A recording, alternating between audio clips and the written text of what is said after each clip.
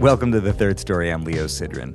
One of the great privileges, gifts, joys, treats of this podcast is the ability to break the rules. I make the rules, so I'm also able to break them. I can come to you off schedule, off script, off book, off topic, and bring you some little piece of history, some little piece of content that I think is interesting. And that's what I'm doing here today. I want to share this conversation that I had a few days ago with the great Peter Coyote.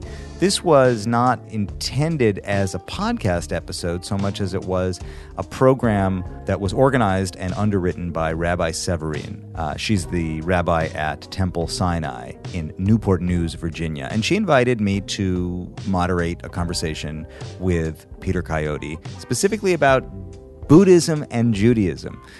Peter Coyote has lived a lot of lives packed into one lifetime, and a big part of his journey has been his exploration of his relationship with Zen Buddhism, and speaks so comfortably about big and complicated ideas. Makes them feel simple and accessible. So this was a no-brainer for me. I particularly wanted to talk about why Buddhism is so attractive to so many Jews, the whole idea of JewBus. What's it about? Why does it happen? And we did talk about that, but we got into a lot of good stuff. This is a conversation that moves in multiple directions at once. I really wanted to be able to share it with more people. So I'm putting it in your feed here today. Peter Coyote was a previous guest on the podcast. Back in 2015, he was episode 31. Oh my goodness. Feel free to hit the archive, third-story.com, to check out that previous conversation and many others, see how far we've all come since then. Then it's patreon.com/thirdstorypodcast to make your own private offering to this ongoing project. Without further ado, I'm just going to let it roll. You'll hear Rabbi Severine. She's going to introduce Peter and then hand it over to me. And then it's about 55 minutes of freewheeling, good time, serious talk with the great Peter Coyote. So Peter Coyote's favorite biography is Peter Coyote came from nowhere and is working his way back. That's my favorite. That's your favorite. and he did send me a more elaborate bio, which I will share with you now. Peter Coyote has performed as an actor in over 160 films for theaters and TV. His work includes some of the world's most distinguished filmmakers, including Barry Levinson, Roman Polanski, Pedro Almodovar, Steven Spielberg, Martin Ritt, Steven Soderbergh, Sidney Pollack, and Jean-Paul Rapneau. He is a double Emmy Award-winning narrator of over 150 documentary films, including Ken Burns' National Parks, The Dust Bowl, The Roosevelts, for which he received his second Emmy in 2015, Vietnam, country music, and most recently, Ernest Hemingway and Ben Franklin. Mr. Coyote's memoir of the 1960s counterculture, Sleeping Where I Fall, which received universally excellent reviews and made 3 bestseller lists, has been in continuous print since 1999. His second book, The Rain Man's Third Cure, An Irregular Education, about mentors and the search for wisdom, was nominated as one of the top 5 nonfiction books published in California in 2015. His first book of poems, covering 50 years of work, is titled The Tongue of a Crow and went on sale in September. His fourth book, The Lone Ranger and Tonto Meet the Bud, conflates nearly 50 years of Buddhist practice, acting exercises, improv, and masks to foster liberation experiences, cold sober, and teach people how to get out of their own way. It will be released by Inner Traditions Press on December 7th of this year. And so will his first book of poems, The Tongue of a Crow. An ordained Zen Buddhist priest and transmitted teacher, Mr. Coyote is currently giving live bi-weekly Dharma talks on Facebook and preparing a 4th book called Vernacular Buddhism. His Dharma talks can be found on his website. He lives on a small farm outside Sebastopol with his 2 dogs and a cat, 40 fruit trees, and a 1952 Dodge Power wagon. Turning 80 on October 10th, he has finally come to accept that he will never be the lead guitar player he could be proud of. So, Mr. Coyote and Mr. Sidran, a hearty welcome to you. And Mr. Sidran, take it away. Thank you, Rabbi. One thing that was not made clear in your biography is your kind of early Jewish experience, considering the context here today. My early Jewish experience. Yeah, your early relationship with the Jewishness. Kvetching. So my mother's people are Ashkenazi Jews, real shtetl people that came here at the turn of the 20th century, fleeing the pogroms and fleeing the Tsar's draft. My grandfather bought a watermelon and cut it up into pieces and pushed it around in a wagon, and eventually owned a little 3-seat soda fountain in the Bronx. They were Orthodox people. They were kosher people. They were Yiddish speakers. And the Yiddish that I have came from trying to decipher my parents' secret language, and they didn't want the kids to know. Mm-hmm. So my father's people are Sephardic Jews, but my dad's dad was actually an Uzbek. And both my dad and my grandfather had epicanthal folds. They had black hair, high cheekbones. And last year I went to Mongolia to try to find out why my dad and grandfather were the meanest sons of bitches on earth. And I went to the eagle hunting festival and I found out why. These people are really tough, and you're not going to get that out of your bones in a couple of years. And so for Jews to survive among those people, they had to be really tough. And my grandfather was a strong man in a carnival.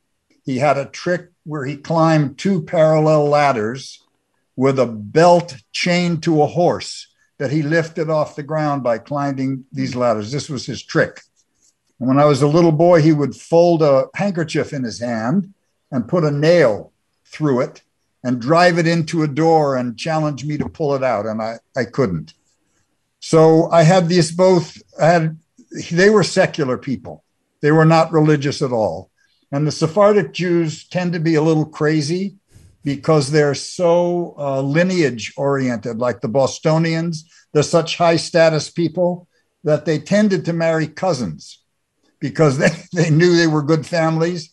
And so there's a lot of real craziness in my family, a lot of bipolar people. I have a cousin who's in jail for life. He's schizophrenic and he murdered his girlfriend when his medicine failed. And they haven't decided about me yet, where on the spectrum I go. And another cousin's inherited Einstein's chair for life at the Princeton Advanced Institute. So it's a pretty eclectic and wacky group. And my family was truly insane. They were pretty nuts. I can imagine, based on that explanation, that Jewishness was a little complicated for you. Did you, especially if that's what Jews meant to you, was the craziness and the aggression and all of that. Did you identify with being Jewish? Did you identify with having a Jewish identity when you were growing up? Not so much when I was young. It came to me as I got older. So when I was young, I grew up in the suburbs in the 40s. I was born in 1941. And there was this idea that after the war, we were going to have this scientific, seamless, perfect future. And there were all these shows on television like Father Knows Best, and they were all Goyishikup. They were all white people and Christians. And at this time, Jews were not white people. We couldn't join the country club a block from my house. There were schools we couldn't go to. There were laws that were passed that inhibited my dad and made him enraged. But he went to MIT at 15. He was smart enough to get around them. But it was very complicated. And when I went down to the Jewish Community Center to roller skate or something like that, the kids really creeped me out. They were always talking what their father owned or their mother owned or who had a big fur coat or who had a car. I didn't like them at all. And luckily, my dad's great passion was cattle ranching. And we had a ranch about an hour from our house. And there was a man there who was my hero, who was an ex-game warden who had been in gunfights with egret hunters, the milliners from New York. And I came under his tutelage. So my goal was to be the first Jewish cowboy. And I learned to ride and rope, and we had another ranch in Texas. And, my grandmother would say of my dad, Moish, she said, yeah, Moish has a ranch. He has a ranch in the West with cattle. And, so that was one side of Jewishness. And then I wanted to be free of that. But as I got older, I began to be really proud of, I thought of Judaism as three ships.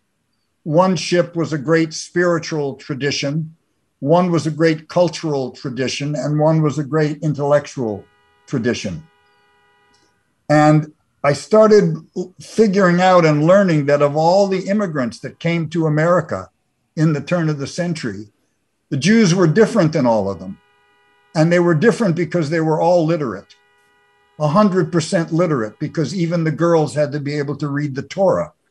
And so because of that, with them, they brought all the sophisticated ideas of Europe. They brought Marx, they brought Engels, they brought Freud, they brought the Bolshoi, they brought the Moscow Art Theater, which became the Jewish theater, which became the Actors Studio. And so I began to see Jewish culture as sort of pivotal to the most interesting parts of American culture. That's when I realized that I had been kind of branded. And I was proud of it, but I never practiced religious Judaism. I was bar mitzvahed for my grandfather. I was told when I turned 12 that I was going to be bar mitzvahed. And I spent the next year with a man called Mr. Feynman. And every time he opened his mouth, I was overcome with an overwhelming desire to sleep. And I would be studying Baruch Atah Adonai Eloheinu, and the kids would be outside playing, and I would be like, I'd taken a morphine suppository. But I did it. I got bar mitzvahed. Then when I got to an age where I realized I needed some spiritual anchor, I discovered Zen Buddhism. I'd been reading about Zen for a long time, 14, reading about the beatniks and the beats, and they were all talking about it. So when I began to practice Zen, the first thing I noticed was 80% of the monastery were Jews. So they were all JewBus. This is really, to me, the crux of the question is, what are the JewBus and why is it compatible and so attractive to Jews to discover Buddhism? I can only tell you what I think. I've never done serious research. So my feeling is that when two Jews argue, they're never arguing with each other. They're actually arguing about the truth which sits between them. And that's what's being handled and turned around and fussed over, and it's sort of not personal.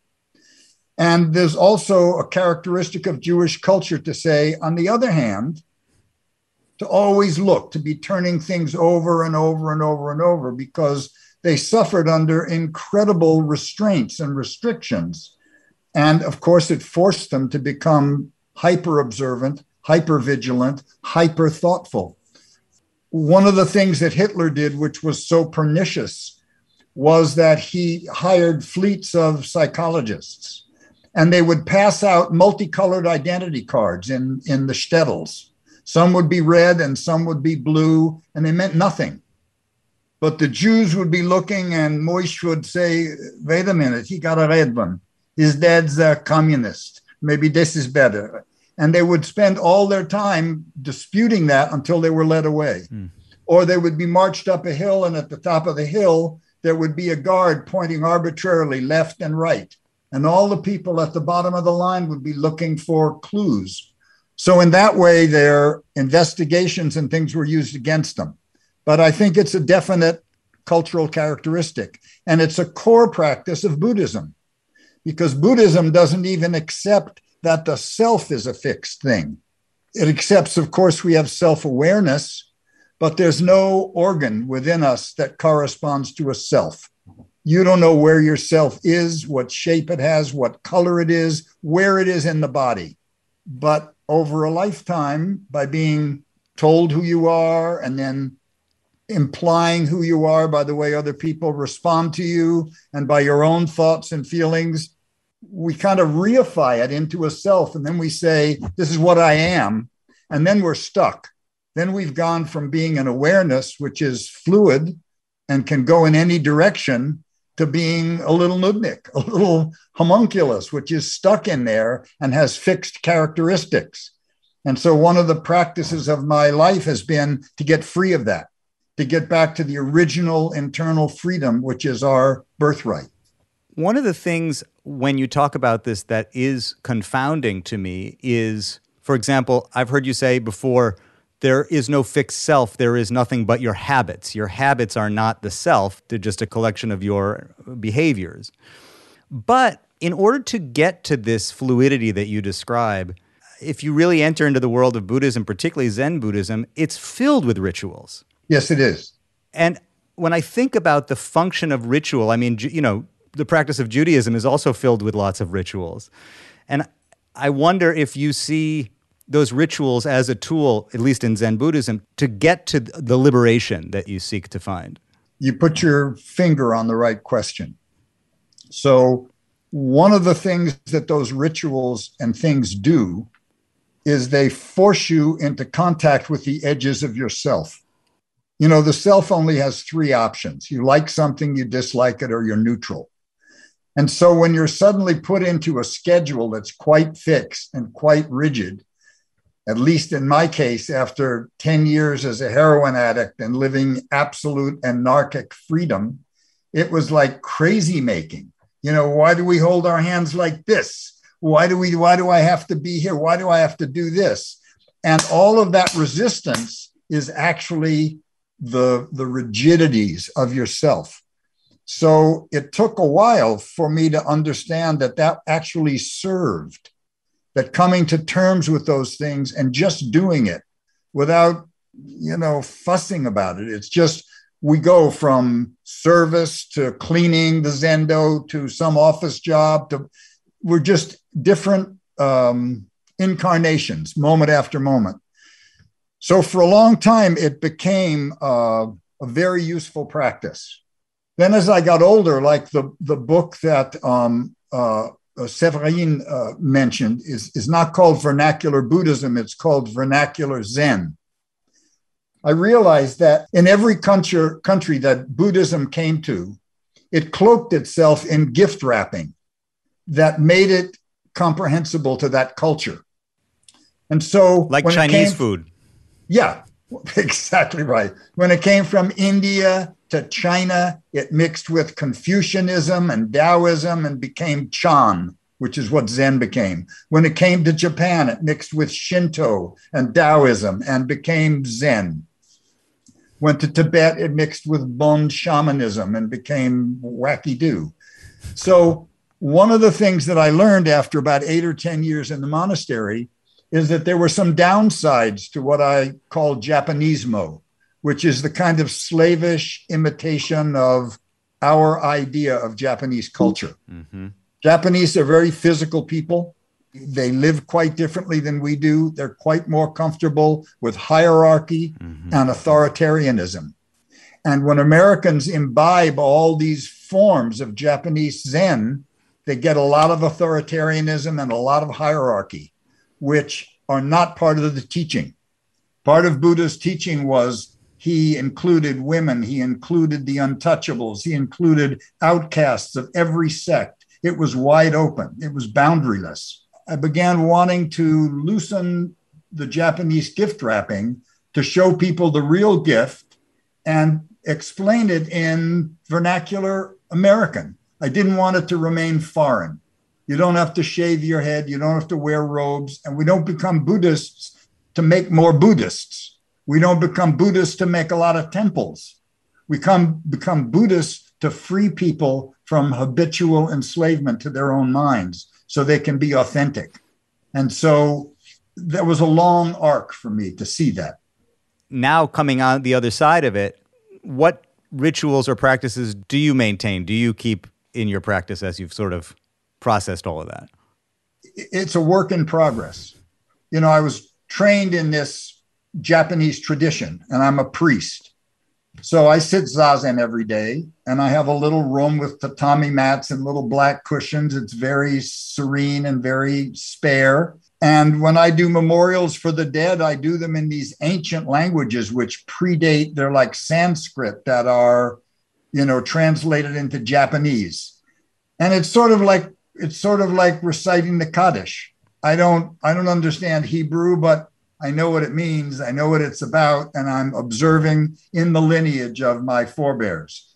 And so I'm observing these memorial ceremonies. You make a card with a black border. It has the name of the person. It goes on the altar, and there are various prayers and chants that I do on the anniversary of people's death, which I do for the living. So I reach out to them and I say, I did your mother, or I did my aunt today, and it's a way of touching base with a lot of people. I wear robes when I do weddings or when I do funerals because as an officiant, you hold a certain space. I mean, the rabbi knows this. She's different when she's in officiating and when she's, cooking. So I'm trying to find the right mix. I don't want to throw the baby out. I respect my tradition. I respect my teachers. But I'm trying to, get a little more breathing room so that it doesn't feel foreign to the Mexicans that I work with or to the Americans that say, hey, will you tell me something about meditating? So I can't give you a fixed answer. Good. I realized that I cut you off as you were telling the story of when you first started meditating and going to the Zen Center, and that you had, you prefaced your journey, your experience with Buddhism, as saying you had read about it in Kerouac and the Beats, and finally when you walked in, you saw there were a lot of Jews there. For those who maybe have no understanding of Buddhism, I'm really interested in your personal experience, but I would love maybe if you could just give us just a basic primer of who was Buddha, what is Buddhism? Okay, sure. I left that one little part of my Hajira. After the reading, during the reading of Buddhism, I kept coming into contact with this name, Gary Snyder, who was a beat poet, sort of first among equals. And I later came to learn that he had gone to Japan, spent 9 years in a Zen monastery, married a Japanese woman, and I was introduced to him by a friend and another beat poet named Lou Welch. And he was such an impressive person, and he lived a completely secular, completely un-Japanese life. I thought, oh, this is what a Buddhist life could look like.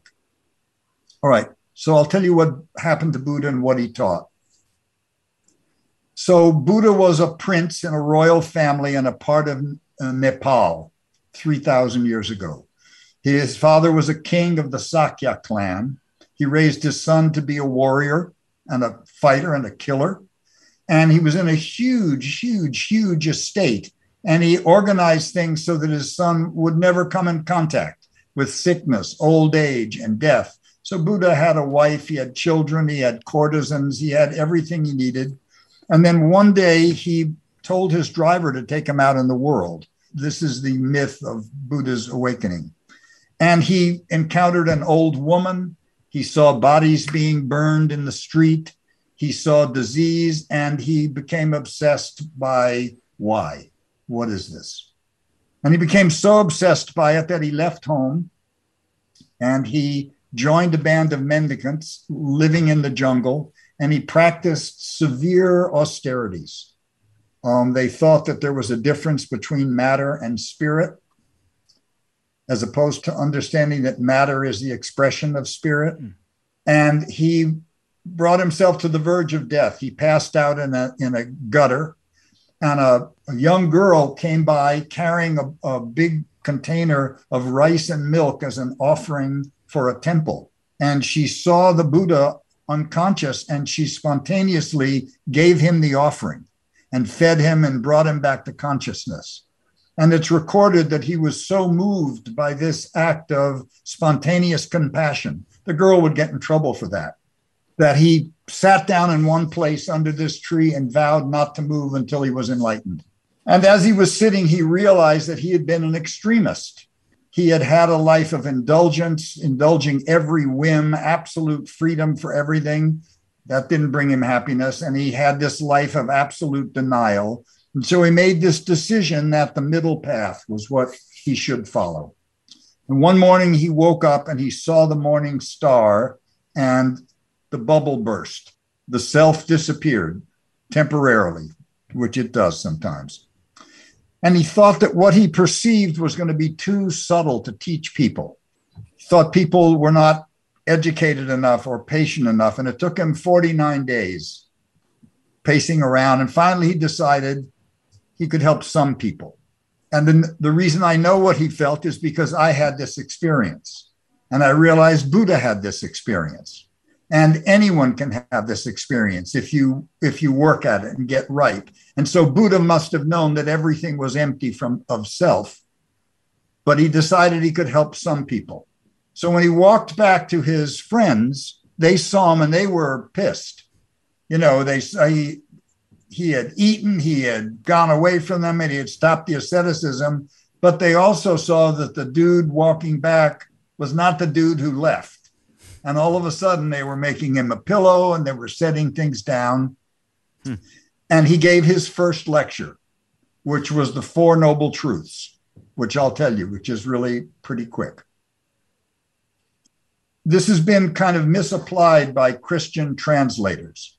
But the first noble truth is the word dukkha, D-U-K-K-H-A. It's a noble truth. These were Buddha's words. He knew what they meant. Truth means first and foremost real. And noble is dignified, worthy of respect, courageous. So dukkha has been translated as suffering. A better term for it is affliction, because the Buddha defined it as birth, as death, as illness, as sorrow, as grieving, as wanting to maintain pleasant circumstances, as wanting to push away unpleasant circumstances. It happens to you. It's nothing to be ashamed of.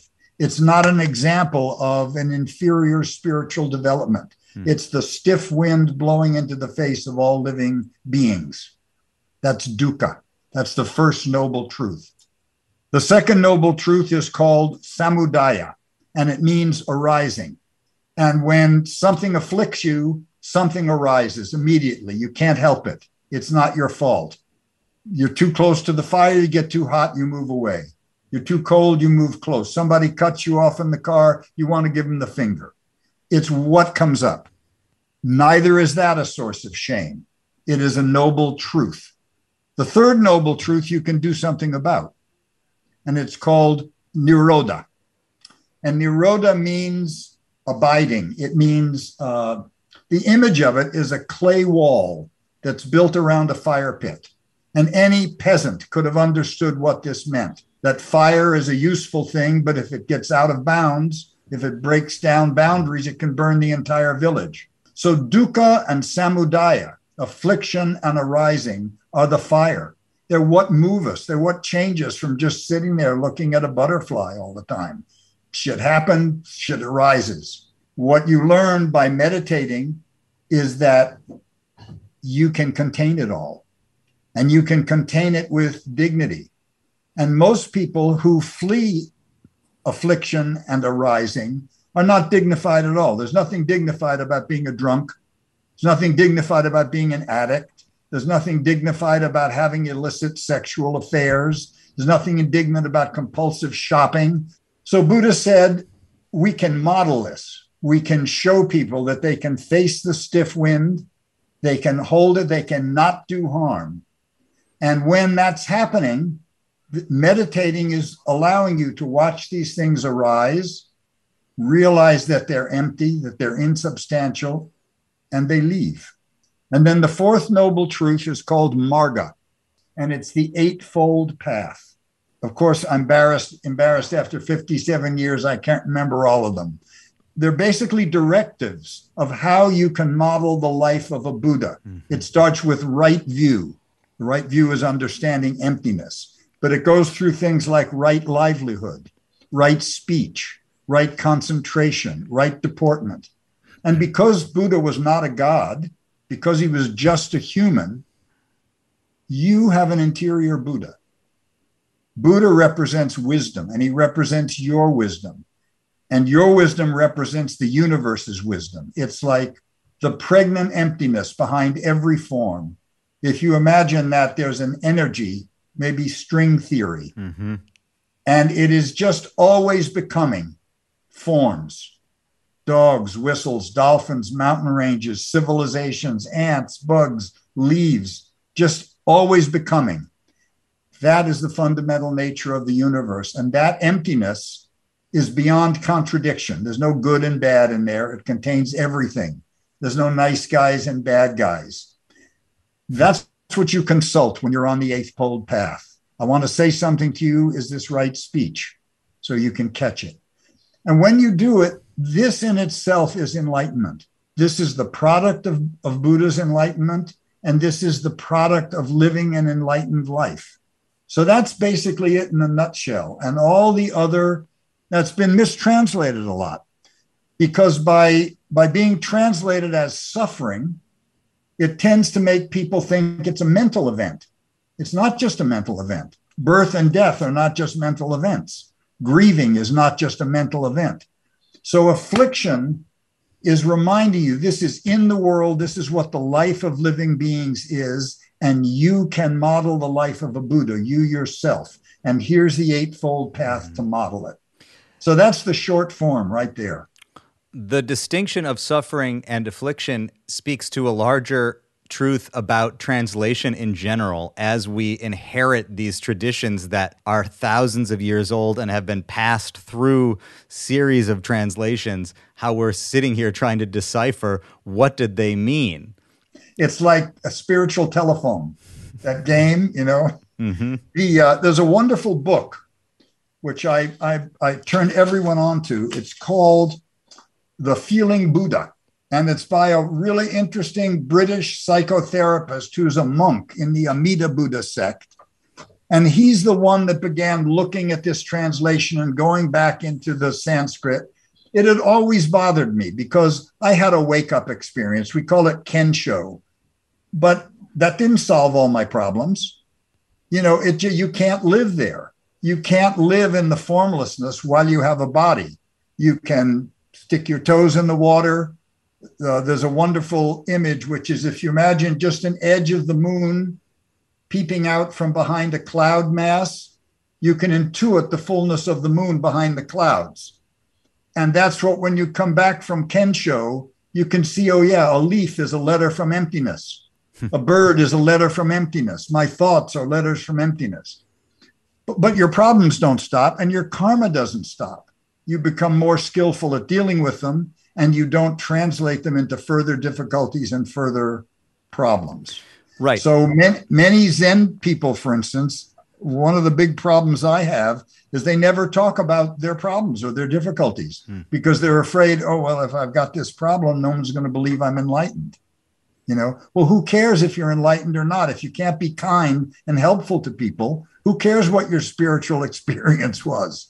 You know, so get the blocks out of the way. Talk to your friends and fellow practitioners about what your human experience is about. When you were describing your relationship with Judaism, you said, I never practiced religious Judaism. Essentially, you were a secular Jew. Yeah. Is it possible to be a secular Buddhist? Yes, I think so. I think so. One of the models of Buddhism, my teacher ran a sangha. A sangha is like a group of people studying, called Vimala Sangha. And it was named after Vimalakirti, who was a layman considered second only to the Buddha in wisdom. And he was known to go to the racetracks, the gambling halls, the bars, the brothels, everywhere, just preaching the Dharma.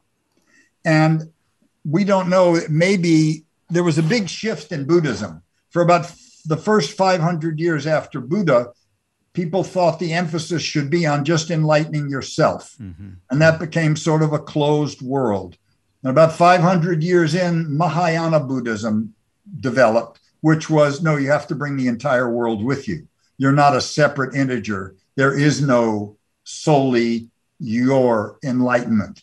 And so we don't know if Vimalakirti actually existed or if he was a myth that was made up, but he's very, very high in the Buddhist pantheon. as an example of a secular Buddhist. This idea also of doing it with the intention of helping others, of healing the world, is very Jewish also. Absolutely. It's compatible with the idea of tikkun olam, of healing the world. Yeah, exactly. Or the Lamed Vav. When you talk about this moon peeking out from behind the cloud, I'm reminded of experiences that I've had playing music, where you ultimately are kind of chasing these rare glimpses at a kind of passivity where you experience something like this universal music that passes through you, you know? Maybe not only in music, but in acting and improvising, in your... everything. You've had this experience. Yeah. I call it the spinal telephone. You know, the spinal telephone is plugged into the universal trunk. So, for instance, Buddha's assertion is that we're all enlightened. And the only thing that stands between you and recognizing your enlightenment are sort of unresolved dark impulses: greed, hatred, and delusion, which are the big three package that all children are born with. It's the human package. You know, there's nothing needier or more demanding than an infant. But that same infant can grow up to be a rabbi or the Dalai Lama or Bishop Tutu or Martin Luther King Jr. or Malcolm X through practice, through work, through deep thought. So I like to tell people the back of your head is open onto the universe. And when we're at our most sublime as artists, we don't know what we're doing. We just don't know. So, in fact, that is the same thing. I mean, I was half expecting you to say to me, but it's not the same. You're talking about playing music. I'm talking about meditating to reach enlightenment. And if I'm hearing you right, you're saying, no, it's actually all kind of the same telephone receiver. I think it is the same spinal telephone. I think that what happens is that one of the things about meditating is your body is completely still. So you're not feeding the mind any impulses. And there's something about being still and focusing your attention on just your exhales that allows the mind to really slow down. You can't slow it down, but it'll slow down on its own if you just get still and single pointed with your attention. In that state, it gets a little easier to step outside your personality or drop below it, whatever the image is, because your true self is not your personality. It's not your ego. Your ego floats in the vast emptiness of big mind, Buddha's big mind. And I think you touch big mind in music. I think you touch big mind in any act of selflessness. And this is one of the reasons why I wanted to write about vernacular Zen. These are not foreign experiences. A carpenter can fall into that at a certain moment. And to recognize what it is and its utility, to me, connects a whole new population of people to the lineage of Buddhist practice as not foreign, as experienced. So it's kind of possible to sneak it in. It's like sneaking in the vegetables into your child's macaroni and cheese. Yeah, or sneaking the tongue to my dog under the table. I want to encourage people to write in questions. And while we're waiting for that, maybe we should talk about your book of poetry. So I came out to California to study with a poet named Robert Duncan, a man I really admired. And Robert Duncan was a strange genius. His IQ had never been captured. It was just off the charts. And he was a curious man. He was wall-eyed. You could never tell where he was looking in the class. And his lectures were like impossible. They would run from Etruscan poems to quotes from the Greek oracles to Ezra Pound to this one to that one. I didn't have an idea of what he was talking about. And I looked at the kids on either side of me and they were going, mm-hmm. And I just thought I was too stupid for poetry. And I left graduate school, but I kept writing. And many years later, one of my friends was another of Gary Snyder's friends, a poet named Michael McClure. And he was a great friend of Robert Duncan's. And I was telling him that story. And when I got to the part about the kids nodding and going, Michael said, they lied. Anyway, about 5 years ago, I was 75. I realized I had this drawer with 200 or 300 poems in it. and my kids were going to find it, and it was going to be a problem. They were not going to know what to do. This was their dad's stuff, and they were not to know what was good, what was bad. So through chain of events, I found a wonderful poet in Massachusetts named Patrick Donnelly. And we started going through about 5 poems every 2 weeks. He really taught me how to interrogate them and take them apart. Sometimes he would take a 2-page poem and pull 1 paragraph out of it and say, that's the poem. And I'd be going, no, my precious babies, my words. Over the time, we pushed, all those poems into this tiny little book. And so he sent it to the best poetry house in New York. It's called Four-Way Press, run by a woman named Martha Rhodes. And he said, well, don't get your hopes up. I sent mine in, and it took me a year to get my first response. And 3 days later, he called me a little pissy because they'd accepted my book. So it's been kind of a thrill and kind of like the other shoe dropping to have this book. I'm working now. I've gotten so inspired. I've been writing a lot the last couple of weeks since this came out. What did you learn about poetry? What is a poem? What does a poem essentially want to be? What did you learn about that by revisiting this work? Well, I learned that it's a very concise and concentrated expression of thought or a moment or a relationship dynamic where each and every word carries the maximum freight that it can carry. Convicts love poems because you can spend so much time on them. They can move so multidimensionally. And that's what I learned to do. I would think I was writing a poem about one thing, and he would show me 2 or 3 other themes that I had unintentionally triggered by the choice of words that I had missed. So that's what I've been learning to do. And now, 5 years later, I'm not just stupidly going, oh, yeah, right. But we're interrogating the poems together, and I'll say, oh, yeah, I really mean this. But he's the guy that really got me on this path and really helped me. But it sort of sounds like you're trying to figure out what you mean. You know to write it. Your pen touches the paper and writes these images, but then you have to sort of figure out, well, what am I saying? What do I mean when I say this? Yeah, it's funny. I used to work for the governor of California, Jerry Brown, and I ran the State Arts Council, which set art and cultural policy. And we decided all the board was working artists. Gary Snyder was one, Ruth Asawa, there was 8 of us. And we decided we didn't want to just create artifacts and sell art, that artists do something that's much more significant than that. And so we called it the creative process. And we described it as all art begins in the same way. It comes from an impulse.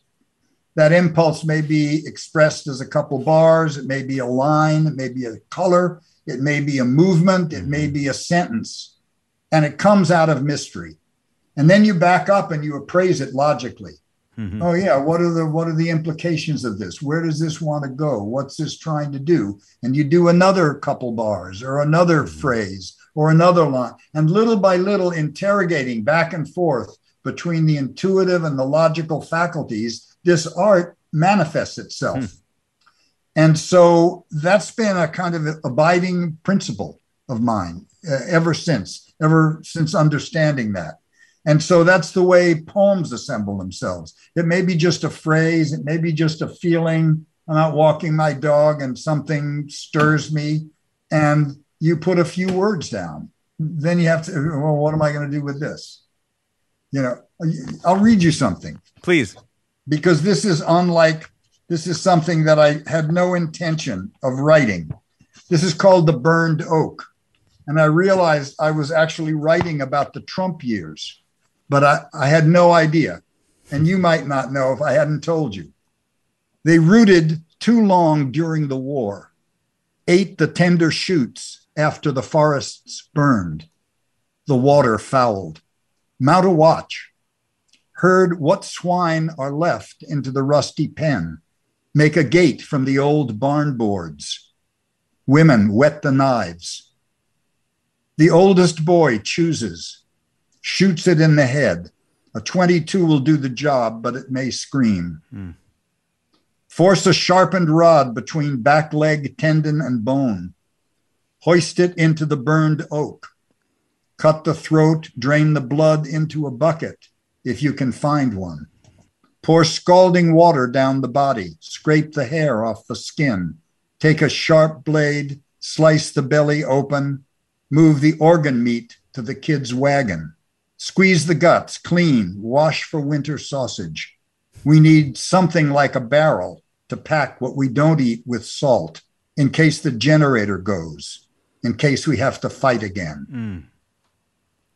So, I mean, that's where I saw red and blue state warfare leading to some kind of total desolation.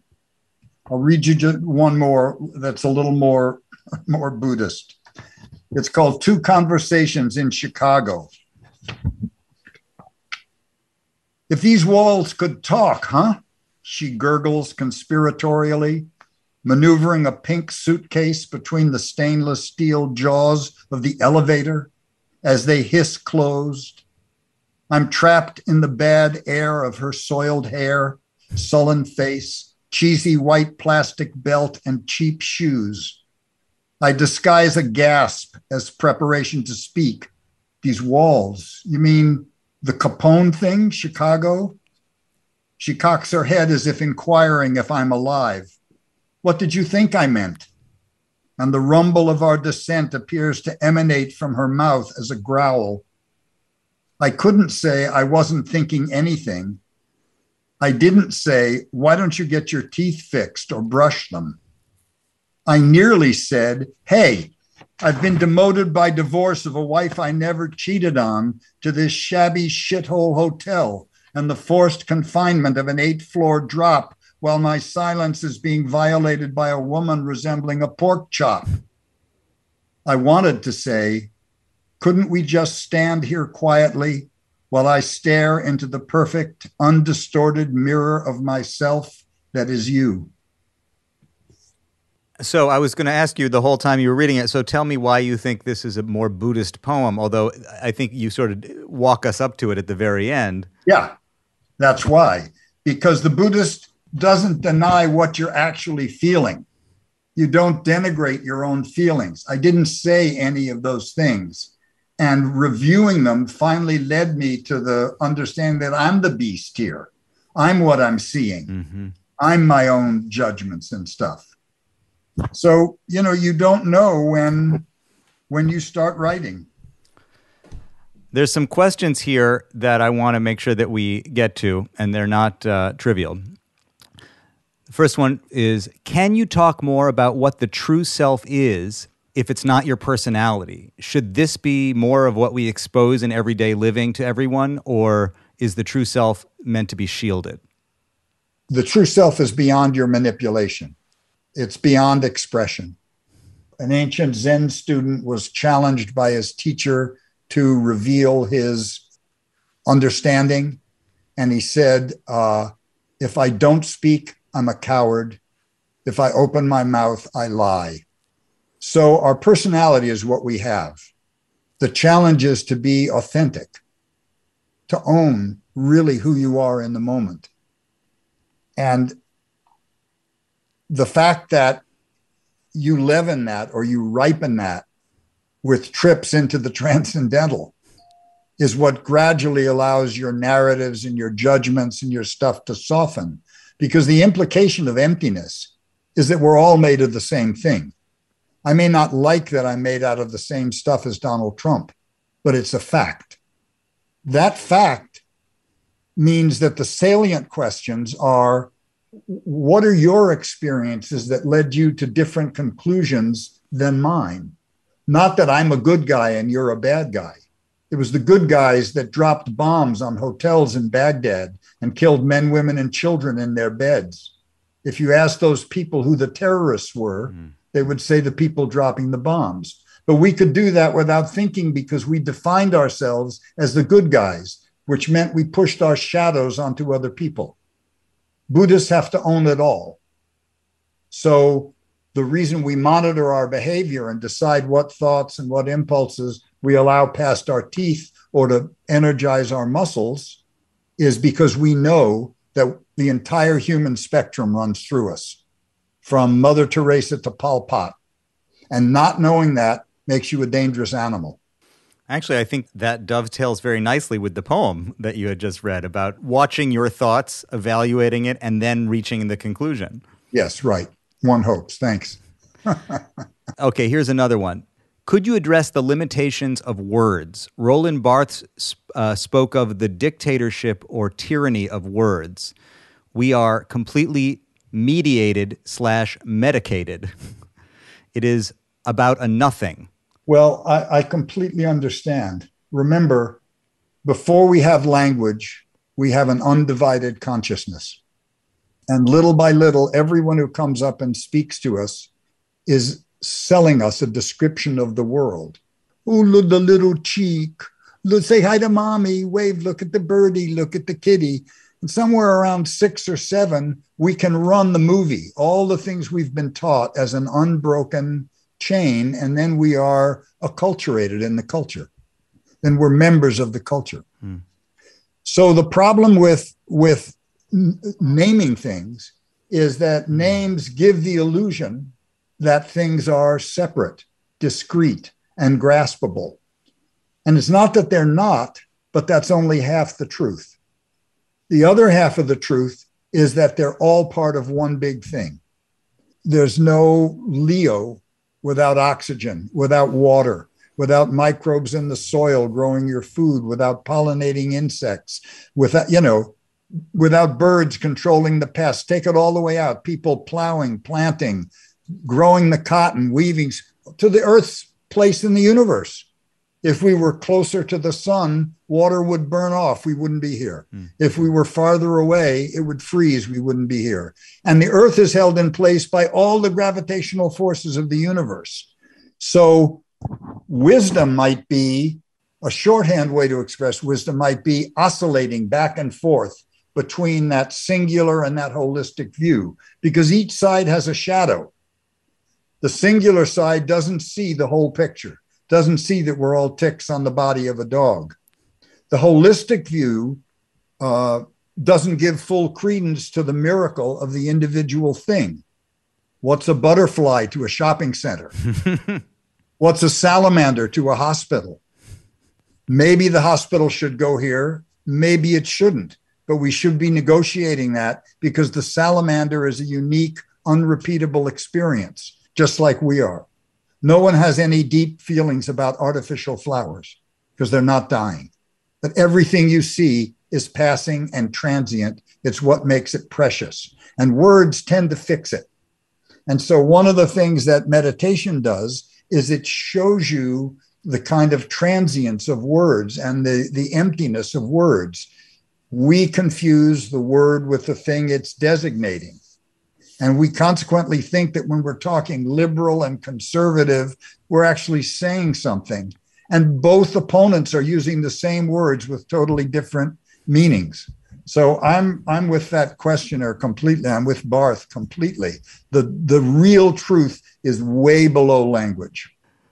This is this typical kind of thing that happens in these chat boxes where people, they want to say something. It's like they want to be heard rather than asking a question. I'm just going to read this as I see it here because it's, people like to just talk sometimes. Just a comment, not a question. You see where this is going already. Your ability to navigate the pregnant emptiness is in fact the jazz way of travel, so perhaps you simply haven't mastered an external voice with which to express what your inner voice knows. Great Midrash, Ben Sidran.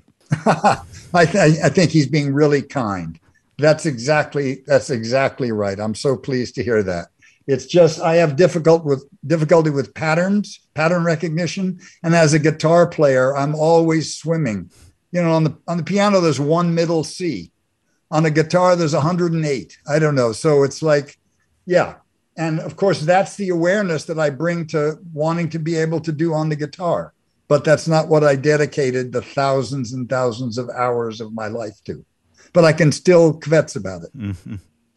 Well, is non-attachment, is that related to Zen Buddhism, the idea of non-attachment?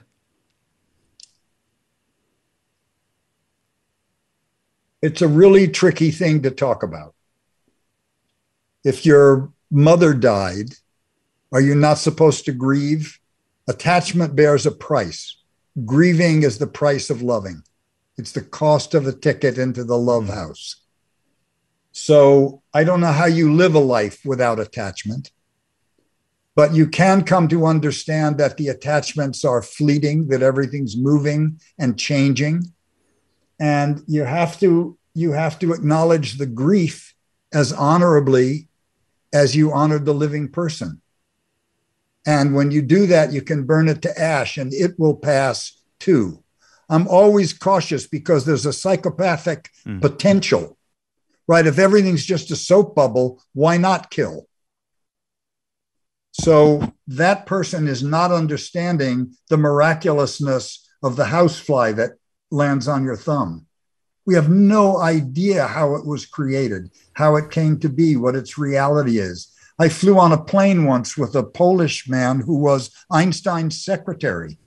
And he told me a story that when Einstein was editing his unified field theory, a beetle flew in and landed on the paper. He was on the outside reading, and he was transfixed watching it.